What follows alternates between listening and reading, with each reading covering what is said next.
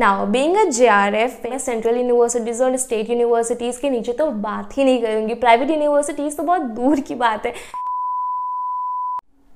Hello guys, Namaste. My name is Niharika Jaiswal and I am a doctoral research scholar at Amity University. I have also qualified my NET JRF exam 3 times in a row.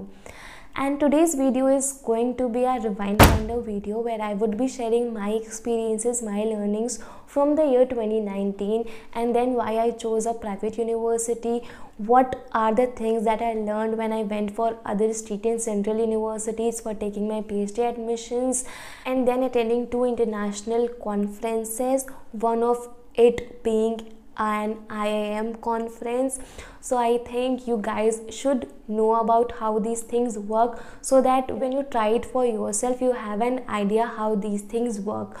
So without wasting any further time, let's get started.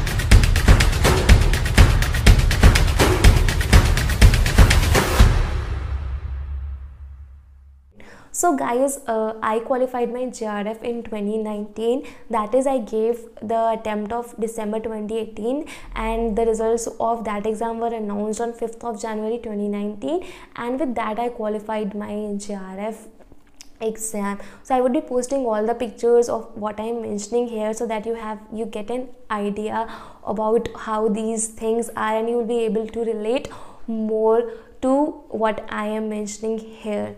So I qualified my JRF. So after qualifying JRF, qualifying JRF is in itself a dream. So it opens doors to many of the central and state universities. At qualifying JRF exempts you from various entrance tests and you just have to appear for the interview only. So I was on the top of the world after qualifying my JRF, and it was a 3rd attempt.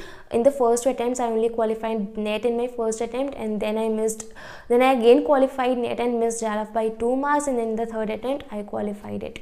So that is how it went. And then I was not selected at Delhi University.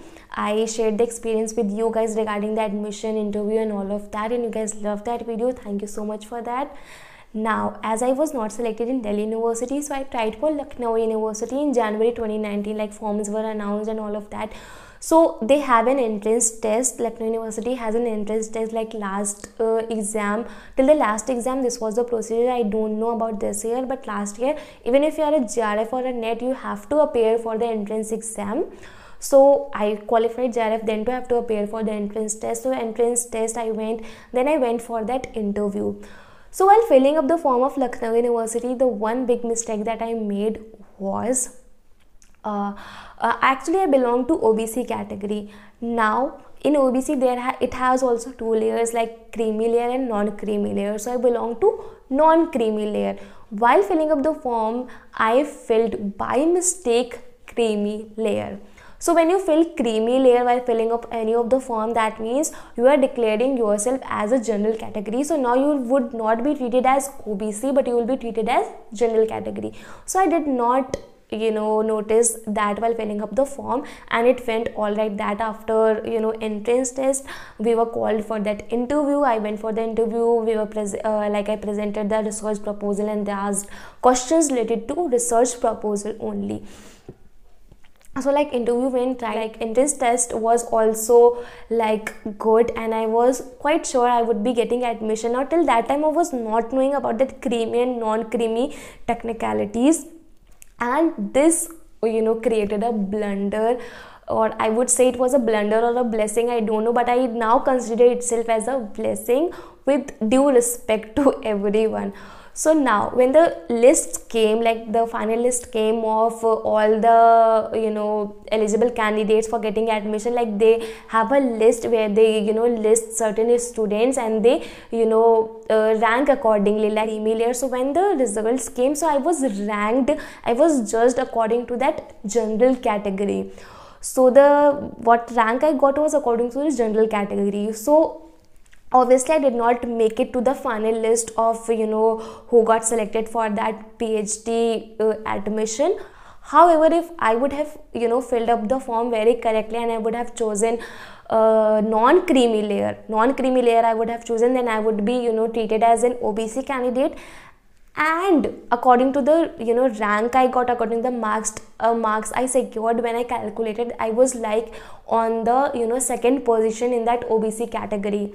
But as I was treated general, and nothing could be done because I have filled the form incorrectly, so the mistake was all mine. So obviously, if I would have chosen that non-creamy layer, I would have chosen that OBC category, then I would have been in the lists or in the merit list. I would have been chosen for PhD in Lucknow University. But it was, I don't know, I think all things like whatever happens for a reason, and I truly believe if I would have filled the form correctly, I would have got admission in Lucknow University, and I would be pursuing my PhD in Lucknow University right now. But that did not happen. I made a blunder mistake while filling up the form. I was treated as a general candidate, and because of that, and then my rank got slipped down to very level, and I was not granted admission. The conclusion is that I was not granted admission to Lucknow University. So now I felt very disheartened, like being a JRF, you are not able to qualify a Lucknow University's entrance test. I think like what went wrong, I was like telling me, and I was blaming myself for not filling up the form very much correctly. And then I cried a lot, because Lucknow University, at that time I thought Lucknow University is a state university, and then if not Delhi University, if not Lucknow University, then which university I'm going to get admission? How will I be able to get admission? How would I be able to start my PhD if I'm not getting admission being a JRF? Like, these were the questions that were running continuously in my mind.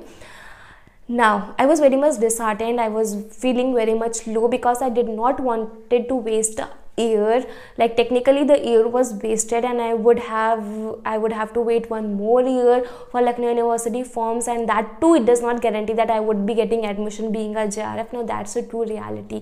Now, afterwards I realized, thank God I made a blunder mistake and I was not chosen in Lucknow University, and we'll get to know why towards the end of this video. Now, Lucknow University was also rejected from the list. Now came BHU. So I think in the March, I think something near March or April, I went to BHU. Like, now BHU calls for admission, for PhD admission, I think 2 times. One is in like July, August, and then other one is second half of the year, like in March and April. So I filled the form for September, like July, like I think October or September, something. There was a month when I filled the form, but I was not able to appear in that interview or in their but I was not able to appear in the interview. The reason being that I was preparing for my JRF, and I could not afford going to Banaras and then like investing my 3-4 days, because I knew the revision for my JRF was very much necessary. So I did not go for that.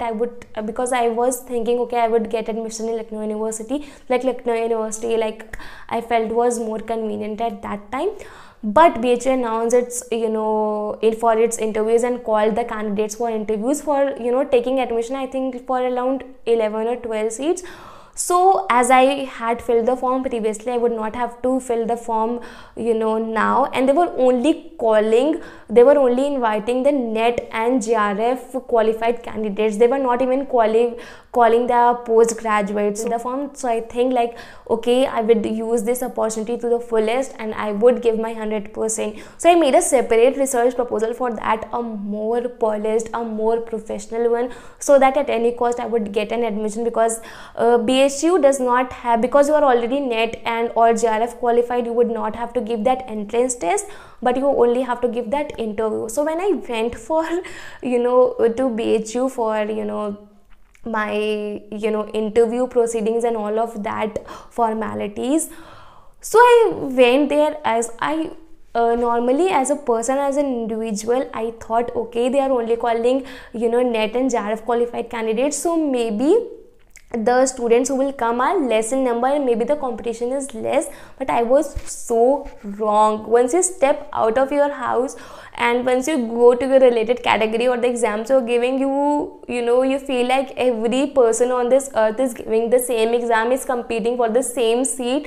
And I was like, there was a whole much of hall in that BHU campus regarding in a commerce department, and I saw like there were around 5 to 6 to 700 students, and they were all NET or JRF qualified. And including them, there were various qualified lecturers, various qualified researchers who were willing to do, like they are involved in some research projects or all. They're already working, they have so much experience as compared to like us. We are just students who had just came out of our post graduation. So I thought like it has a very much competition once you step out of your homes. Like 500 to 600 students were there, and then they had a certain criteria. So when you go for BHU, they do not take your entrance test if you are NET or JRF qualified, but it has an interview. Obviously it has an interview, and then the result or the of the students who are selected, they are selected on the basis of their marks in the interview, how they perform in the interview, and also on the basis of your 10th 12th graduation post graduation marks. So they were very obviously qualified students. Although my marks are very good in all of the all of my classes, all of the graduation, post graduation, throughout, but then again they were taking all of that. So I went for the interview. They asked certain questions related to my proposal. Okay, so I was like, okay, I was expecting that okay, I would be selected. Now they have 12 seats, guys. Now 12 seats, some are reserved for general category, then OBC, then SC, then ST. So like 4 or 3 candidates maximum from each of these category, and 500 to 600 students applying.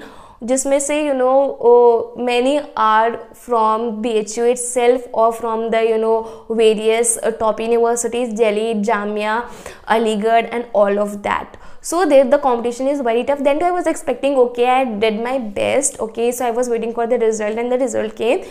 I was not selected. So now the last hope also got thrashed. So not BHU, not Lucknow University, not Delhi University. Then what? I was facing such lows of my life where I was not getting admission, and I was not willing to step out of that region of Delhi NCR or of Uttar Pradesh, because I think PhD is a this is my personal opinion, like many people go outside for pursuing their PhD to foreign, to top universities. People travel a lot for their PhD, they sacrifice a lot, but what personally I believe, according to my capabilities, like I think that PhD is a dedication of 4 to 5 years. And then if you are I won't think I would be able to live outside, out of Uttar Pradesh or Delhi NCR, or of certain reasons. I think I have a phobia that I would not be able to adjust, I would not be able to eat, I would not be able to focus, I would not be able to study. I don't know, maybe I'm wrong, but yeah, I was like, okay, if these are not the universities, then where would I go? So I was feeling very much low, very much I was not feeling, my confidence was to the lowest. Now I was thinking, okay, I've qualified my JRF, I invested 2 years of mine, then approximately 1 year in all these PhD admission, now I'm getting nothing. So yeah, life was going like that, and I was thinking like what to do, where to go, because I have qualified my JRF, so nothing was lacking behind. I was having every qualification to enter into any universities, but then I was not able to make a breakthrough, not able to get an admission. So it was a quite disheartening feeling for me. Then I came to know about Amity University. Now, being a JRF, when you qualify JRF, like I'm saying like that because I considered myself on the top of the world, and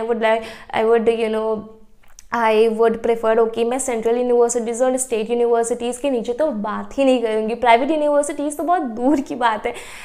These were the same emotions, the same thing I felt. So I did not focus on private universities, to be very honest.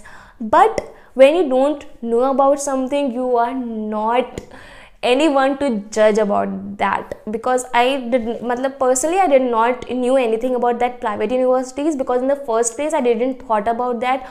All in my mind was to take admission in central or state. Now I got to know about Amity University, and it's in Lucknow. Like, I was aiming, it has various campuses all over India and in abroad also, and it offers PhD program in various disciplines, in various fields. Month of April last, I got to know about Amity University, and from then I started inquiring about it and collecting information, and then I got to know, okay, Amity is recognized by UGC and all, and I got to know at Amity they made me very quite assured that okay, I would be getting JRF, I would be getting my scholarship if I take admission in Amity University.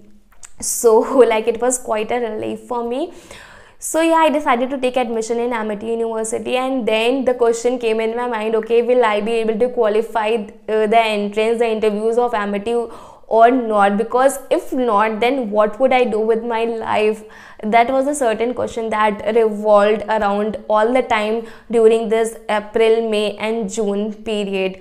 So like all the universities open their admission mostly in June and then in December in two batches. So the forms were Amity were almost came when I made my mind to take admission in Amity University. So I was as a JRF, I was not liable to give that entrance, but I was called for the interview. So when I went for the interview, actually I had 3 experience of that central state universities, so I prepared myself well in advance for that interview. I went for the interview went quite well, as the questions related to the proposal that I made. So yeah, it went like that, and the results came. So I was selected for the PhD in Commerce in Amity University. So after getting admission in PhD in Amity, I started our coursework period started, and from there my journey of being a doctoral research scholar started. And I would like to give the whole credit to my PhD guide, who is Professor Dr. Manoj Joshi, who is Director Center for VUCA Studies, Amity Universities, and I feel blessed doing PhD under him. Whatever happens for good, and now I truly believe that, because if I would have got admission in any of the 3 universities that I mentioned, then I would not have got such an incredible guide, and I feel blessed to have him, because he guides us so well. He has so much of knowledge that I don't think any of the guides in the world could provide to any of his or her research scholar. Like, I don't think any of the guides spent so much of time with their scholars in developing their skills, getting to know them about the nuances of the research, getting to know about the field in which they are working. Like, he spends a full of time with guiding us, motivating us, and obviously it's so hard, so difficult to work with him according to dedicated timelines, so much professionalism. But then I think all this is worth when I'm getting to learn new things. I experience a lot of things, I learn a lot of things, I am developing my skills every day, touch wood, and all credit goes to him only. Like, I feel like my struggles, whatever I faced in the past 1, 2 or several back years, I feel like, okay, now universe has blessed me with such a good guide, and now it's my duty to work to the fullest in whatever things I am doing related to research, related to my PhD, or any of the things related to my study, so that I am able to justify with what I am provided with. The purpose of all these things mentioning to you guys is that if something is not happening very great in your life, or you are going through your worst phase, you're going facing a low time, not a happy time, very sad time, or whatever you can define it, you're not feeling very good, trust me, trust the process. Do not stop working hard, do not stop dreaming, do not stop setting goals for yourself. Just keep moving, but make sure you're moving in a right direction. So yeah, that all happened with me. under Professor Joshi's guidance only. Like, I presented my first paper at an international conference that was at Gautam Buddha University, and second was I was not able to attend that, but my paper got accepted and it was presented at IIM Rohtak. Now see, I participated in a conference, that too IIM. Now IIM is a dream, guys, and when my paper was selected, like, I was not in this world. Like, it felt more I felt more joyful than even qualifying JRF when my paper was selected at IIM. And when there is one more thing which I would be telling, like, it's related to my research, related to one more conference which I would be attending in the next year, and soon I'll be uploading that video too, so that you guys get to know about that. But till now I have attended 2 conferences. I became a doctoral research scholar, and I think because of Professor Manoj Joshi, I chose Amity University in the first place, and I now think choosing Amity University was one of the bestest decision of my life. So I would also suggest you, okay, do not go for university's tag, or because PhD is between you and your guide mainly. The universities work at the back end. Whatever work you will do, like PhDs, yeah, guys, like the process, the PhD is all about you. You have to do your work, but there should be a guide, an able guide who is able to guide you. So do not go about university's tag. I would suggest focus more on the guides, focus more on their capabilities, so that you are able to get a good guide. So sometimes whatever we see, sometimes what we see is that we go behind that university, and sometimes results that we do not get guide that we dream of or that we want. So make sure you focus first on the guide and then on the universities. And yes, this was all about 2019. So the conclusion is, I failed many times, but I learned a lot. But now I am growing every day as a person. I am learning new things, and my mind is opening to very new things. And yes, I'm enjoying doing my PhD. It's not at all boring, because I'm doing what I love, and when you do what you love, I think that's not a work. You consider, you enjoy it, and you do it very much more with your more heart and mind. So yeah, that happened with me. And now, all in all, 2019 was a year full of ups and downs for me. I faced certain failures, but now when I see back, they were not failures. There was something good involved in it. So I would suggest whenever everything happens, just focus on the good things, because I repeat, what happens for good, and I have experimented and tested it, so I now believe it. So yeah, go with the flow, but do not miss your direction. Make sure you're going in the right direction. So you saw my journey, you saw whatever I faced and why I chose a private university. So yeah, guys, that was all for today's video. I hope you guys liked it, and you must have not got bored listening to my experience, because these were the things that I experienced, and I told you in a very raw manner. Whatever happened, I told you. I was being very much honest, not to mention that. Okay, so yeah, this was all for today's video. And also I would like to mention, in case you want to join online classes for the coming June 2020 exams, you can join our online batches by contacting on 7839575 We also run online classes for both the papers, so in case you are interested, you can join now, and the classes are running and you can join them as early as possible. So yeah, this was all for today's video. I hope you guys enjoyed this video. In case you liked, just give it a big fat thumbs up and subscribe to the channel, and share it with the ones who need to know my experience and who need to see this. Yeah, till we meet next, thanks a lot for watching the video. Bye bye.